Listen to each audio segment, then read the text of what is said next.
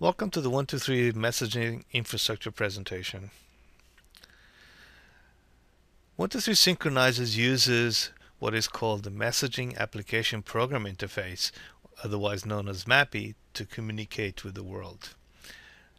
MAPI on its own will communicate with a local PST file, which is the Outlook representation of the data file that it uses.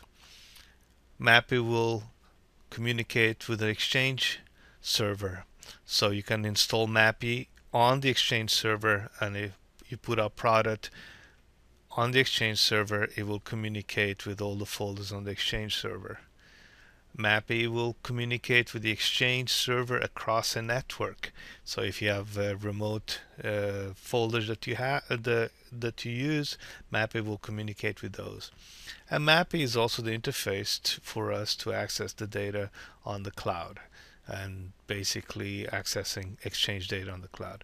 Now, if we encounter Outlook, we set up to communicate directly with Outlook and then have Outlook communicate with MAPI.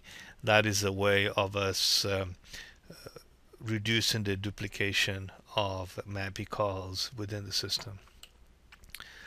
Now, on a server exchange, you have to have MAPI installed and configured. On most Exchange 2003 installations, MAPI is already installed, but Exchange 2007, you must download MAPI from the Microsoft website. So go to Microsoft.com and search for MAPI download. We recommend that you only use one user profile to use all Exchange mailboxes. That makes it manageable. It makes it easier for our software as well for your management of the MAPI profiles and the MAPI mailboxes. To run sync as a service on an Exchange server, just provided with a -b and a -s parameters on a command line or through a batch file through the Windows scheduler, and it will run as a service. Also, if you're going to run it on an Exchange server, you need to have ACT installed on the Exchange server. Now, for Outlook client installs, you need to have ACT and Outlook installed on the same machine. So you have to be able to access the PST or the remote Exchange folder, and you need to be able to access the ACT database. We support local PST files, Exchange, and public folders are all supported. Why? Because we use MAPI and MAPI supports that. We recommend in Outlook as well to use one profile to access all the Exchange mailboxes. That makes it easier for management and for overhead as well. And if you're going to put it on Outlook on a client, we recommend that you disable the ACT integration with Outlook. We've seen ACT adding additional items into Outlook, which will create a duplication in Outlook.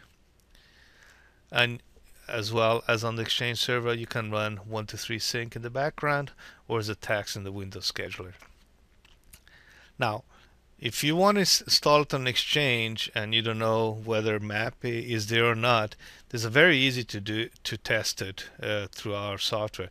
Just install it and click on the Outlook Contacts folder icon on our software, and we'll start MAPI. If MAPI fails, we'll provide you with an error. So it's a very quick and easy, and I'll show you right now. The best way to test whether MAPI is functional and existent on your Exchange server or whether MAPI is functional within Outlook is by simply clicking the folder icon and then see if you get a listing of the Exchange and the personal folders to be selected. If you don't get a listing, that means that MAPI or Outlook is non-operational and we don't have access to that data.